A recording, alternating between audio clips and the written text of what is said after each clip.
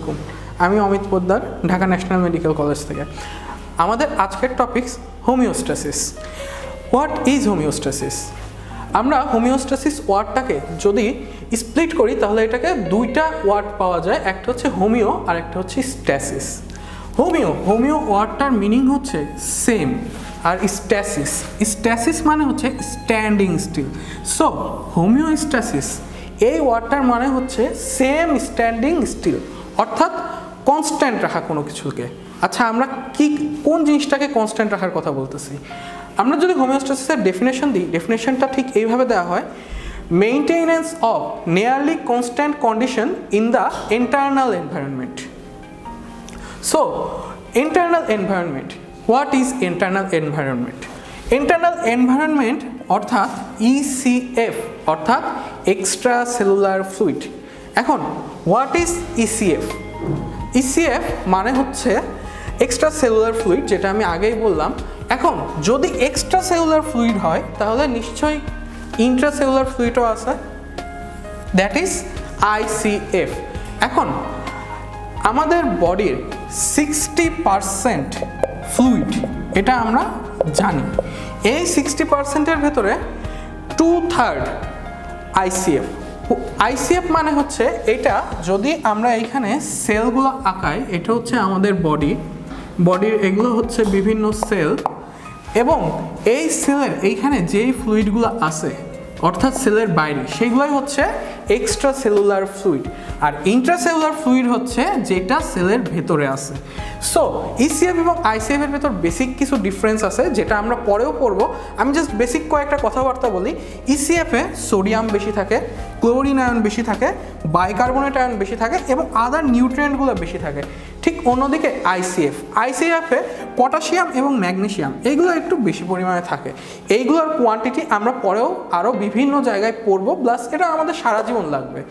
So এখন এই যে এই ইন্টারনাল এনভায়রনমেন্ট অর্থাৎ ইসিএফ, এইটার যে কনস্ট্যান্ট কন্ডিশন, এটাকে কিভাবে মেইনটেন করা হয়?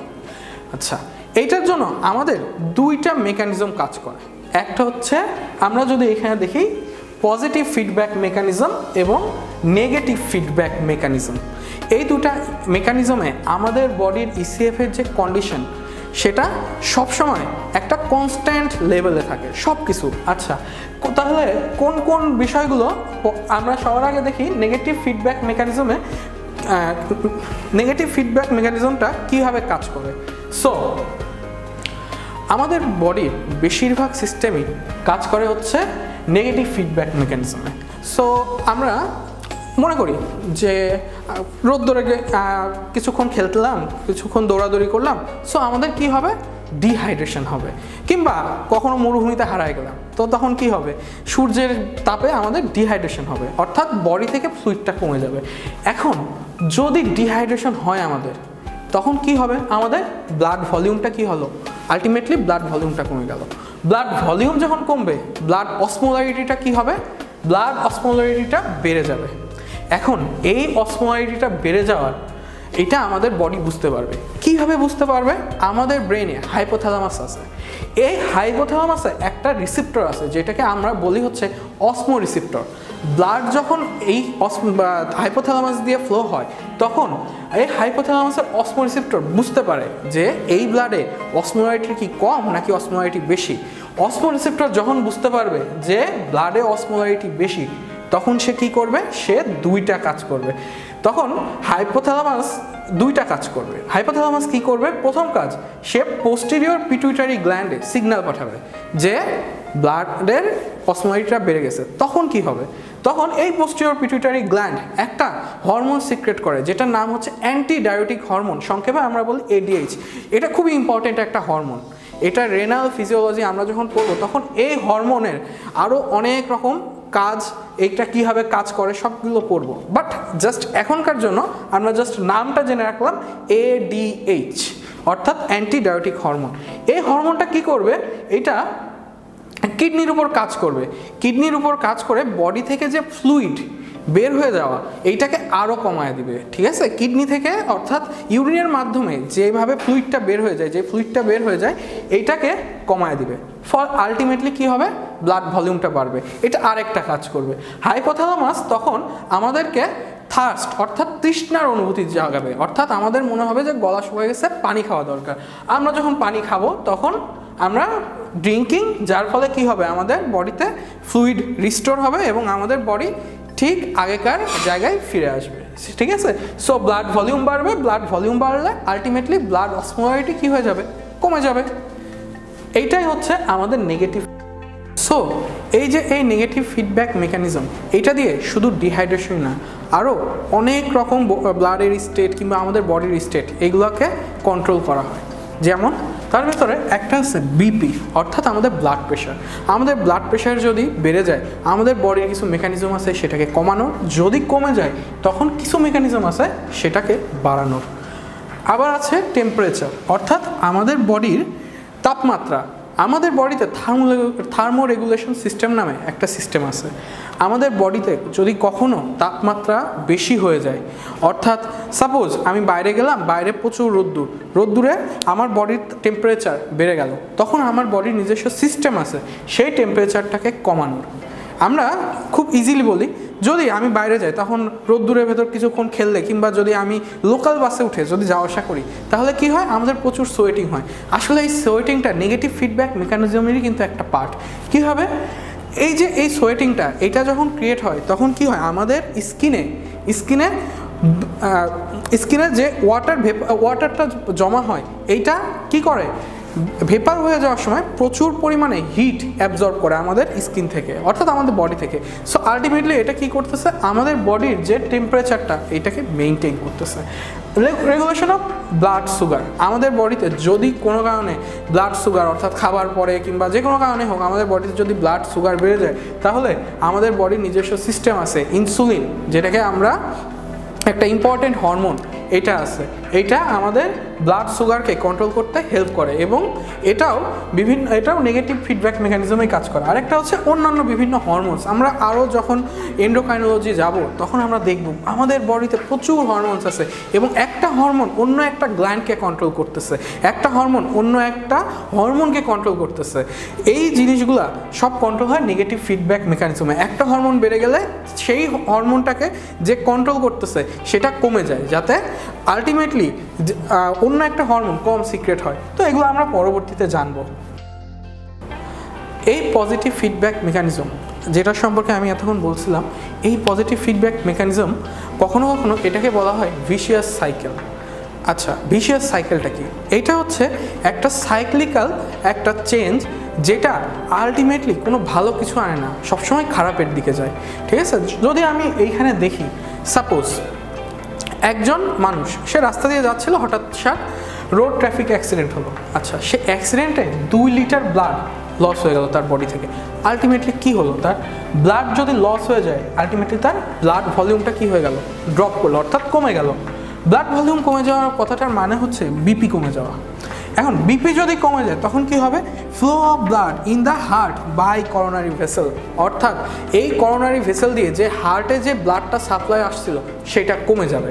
এখন যদি তাই হয়, অর্থাৎ হার্টের যদি ব্লাড সাপ্লাইটা কমে যায় তাহলে কি হবে, হার্ট ঠিকমতো পাম্প করতে পারবে না, অর্থাৎ হার্টের যে পাম্প করার ক্যাপাসিটি এইটা কমে যাবে। এখন এইটা যদি কমে যায় তখন কি হবে, আলটিমেটলি বিপিও কমে যাবে, অর্থাৎ আবার বিপি কমবে, যার ফলে আর্টেরিয়াল ব্লাড প্রেশার আরও কমে যাবে, flow of blood in the heart by coronary vessel এইটাও কমে যাবে। আলটিমেটলি একটা সময় কমতে কমতে এটা যে পারসন তার মৃত্যু হবে, অর্থাৎ ডেথ। সো এই জন্য এটাকে বলা হয় ভিশিয়াস সাইকেল। তারপরও আমাদের কয়েকটা আরও বিভিন্ন কাজে এই মেকানিজম অর্থাৎ পজিটিভ ফিডব্যাক মেকানিজম এটা জরুরি। তার ভিতরে খুব সিম্পল একটা এক্সাম্পল দিই, রাপচার অফ ব্লাড ভেসেলস, অর্থাৎ কোনো কারণে আমাদের এখানে কোনো একটা জায়গায় কেটে গেল, অর্থাৎ ব্লাড ভেসেল রাপচার হলো, কী হবে, ক্লট বিগিন টু ফর্ম, অর্থাৎ এখানে ক্লট ফর্মেশন শুরু হবে। এখন এই ক্লট যখন শুরু হবে তখন multiple enzyme called clotting factor আর অ্যাক্টিভেটেড। ক্লট যখন হওয়া শুরু হয় তখন ক্লটিং ফ্যাক্টরগুলো কী হবে, ওই ক্লটের যে ক্লটিং ফ্যাক্টরগুলো আছে সেগুলো তো অ্যাক্টিভ হবেই। কিছু কিছু যেই ক্লটিং ফ্যাক্টর অর্থাৎ যেই এনজাইমগুলো অ্যাক্টিভ হলো সেগুলো কী করবে, সাম enzyme act on other inactive enzymes adjacent the blood, অর্থাৎ সেই এনজাইমগুলো তার চারপাশে যে ব্লাডগুলো ছিল সেইখানকার এনজাইমগুলোর উপর কাজ করে সেগুলো ইনঅ্যাক্টিভ ছিল সেগুলোকে অ্যাক্টিভ করবে। আচ্ছা, সেগুলো যদি অ্যাক্টিভ হয়ে যায় তাহলে কি হবে, কজিং মোর ব্লাড ক্লটিং, অর্থাৎ আরও বেশি ক্লটিং ফর্মেশন হবে। এটা ততক্ষণ বন্ধ হতে থাকবে যতক্ষণ না আমার এইখানে একটা ক্লটিং ক্রিয়েট হয়ে এই ব্লিডিংটা বন্ধ কন্ট্রোল হয়। আচ্ছা, পজিটিভ ফিডব্যাক মেকানিজম। এই পজিটিভ ফিডব্যাক মেকানিজম একটু আমাদের বডিতে একটু কম হয়, বাট কয়েকটা কাজ খুবই দরকারি। এই কয়েকটা জায়গায় আমাদের পজিটিভ ফিডব্যাক মেকানিজম খুবই দরকারি। তো তার ভিতর একটা হচ্ছে পারচুরেশন, অর্থাৎ বেবি বার্থের টাইমে, ঠিক আছে। সো এইখানে আমরা দেখি প্রথমে কি হয়, ইউটেরাসটা কন্ট্রাক্ট হয়। যখন ইউটেরাসটা কন্ট্রাক্ট হবে কি হবে, babies head is pushed through the cervix, অর্থাৎ বাচ্চার মাথাটা সার্ভিক্সে পুশ করবে। এখন সার্ভিক্সে পুশ করলে আলটিমেটলি কী হবে, সার্ভিক্সটাতে স্ট্রেচিং হবে। এই স্ট্রেচিংয়ের কারণে সার্ভিক্স তখন সিগন্যাল পাঠাবে কাকে, ইউটেরাসকে, ঠিক আছে, ইউটেরাইন মাসেলকে সিগন্যাল পাঠাবে। আচ্ছা, এই সিগন্যালটা কি করবে, ইউটেরাসে আরও মোর পাওয়ারফুল কন্ট্রাকশন ক্রিয়েট করবে। এখন মোর পাওয়ারফুল কন্ট্রাকশন যদি ক্রিয়েট হয় তাহলে কি হবে, আরও জোরের সাথে এই পুশিংটা হবে। ফলে কি হবে, সার্ভিক্সের স্ট্রেচিংটাও বাড়বে এবং সার্ভিসের স্ট্রেচিং বাড়লে আলটিমেটলি কি হবে, আরও পাওয়ারফুল আরেকটা কন্ট্রাকশন তৈরি হবে। তো এইটা একটা সাইক্লিক্যাল হবে, কি এটা বাড়ছে, এই জন্য এটাকে আমরা বলি পজিটিভ ফিডব্যাক মেকানিজম। এটা ঠিক ততক্ষণ বাড়তে থাকবে যতক্ষণ পর্যন্ত না বাচ্চা ফুলি ডেলিভার্ড হয়। সো এটা আমাদের জন্য খুবই ইম্পর্টেন্ট একটা স্টেপ, অর্থাৎ এটা আমাদের জন্য খুবই ইম্পর্টেন্ট একটা মেকানিজম। আচ্ছা, পজিটিভ ফিডব্যাক মেকানিজমের কিছু ড্রব্যাক আছে। আমরা পজিটিভ ফিডব্যাক মেকানিজমকে কখনো কখনো বলি ভিশিয়াস সাইকেল। আচ্ছা, what is vicious cycle, question আসতে পারে। আচ্ছা, ভিশিয়াস সাইকেল হচ্ছে এমন একটা সাইকেল যেটা সাইক্লিক্যাল চলতে থাকবে, আলটিমেটলি এটা ওর্স্টের দিকেই যাবে, ভালোর দিকে আসবে না। যেমন সাপোজ একজন মানুষ রাস্তা দিয়ে যাচ্ছিল, তার অ্যাক্সিডেন্ট হলো, ঠিক আছে, অর্থাৎ তার অ্যাক্সিডেন্টে তার বডি থেকে প্রায় 2 লিটার মতো ব্লাড বের হয়ে গেল। এখন তার যেহেতু বডিতে ব্লাড কমে গেল, তখন কি হবে, ব্লাড কমে গেল বলে হার্ট তো ঠিক মতো পাম্প করতে পারতেছে না। যেহেতু হার্ট ঠিক মতো পাম্প করতে পারতেছে না, আর্টারি যে করোনারি আর্টারি, এখানে কি ব্লাড কম যাচ্ছে।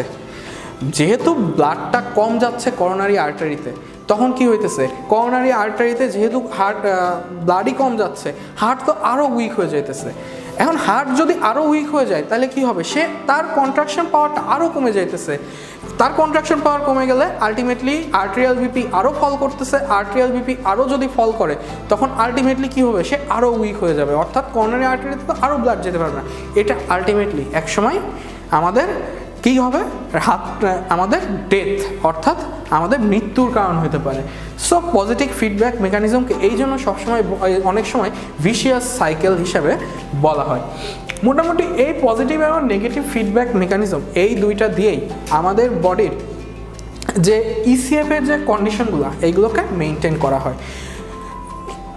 আর এদিকে পজিটিভ ফিডব্যাক মেকানিজমের আরও কিছু উদাহরণ আমরা আছে, সেই উদাহরণগুলো দিতে চাইলে সাপোজ আমাদের এইখানে হাতের কোথাও কেটে গেল, অল্প একটু কেটে গেল, ঠিক আছে।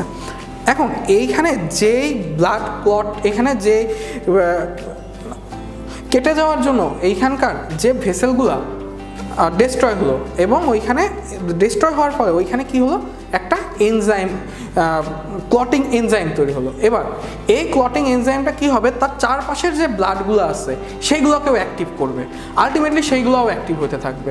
ঠিক এইভাবে অ্যাক্টিভ হতে হতে একটা পর্যায়ে যে একটা বড় একটা ক্লট তৈরি হবে, যার ফলে এটা এখানে ব্লিডিংটা কমে যাবে। সো এইভাবে পজিটিভ ফিডব্যাক মেকানিজম আমাদের কিছু উপকারও করে থাকে। So positive feedback mechanism, negative feedback mechanism and internal environment, ECF, ICF, এই জিনিসগুলো আমাদের এই টপিক্স থেকে খুবই ইম্পর্টেন্ট। এগুলো জানলেই মোটামুটি আমাদের এই টপিক্স থেকে সব পড়া শেষ হবে।